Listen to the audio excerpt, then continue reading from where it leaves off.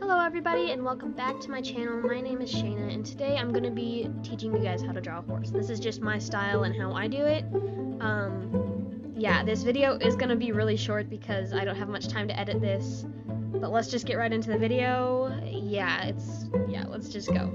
So first we're going to start off with a small circle to define the head. This is how I start with all of my horses. And then we just swoop down a bit. You can adjust the lines however you want depending on what kind of horse you want to draw. And then we have the jaw and the nose, like that's technically the chin of the horse, sorry.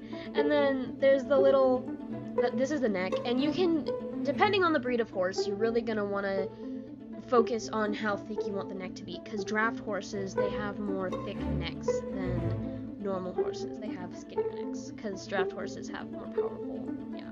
And then you draw the ears and erase those bits that you don't need, and start with the forelock.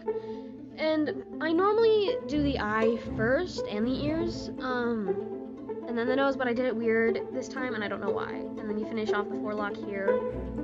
This is honestly such a really simple little thing, and the mane is, you just draw lines, like, in whatever format of the mane you want.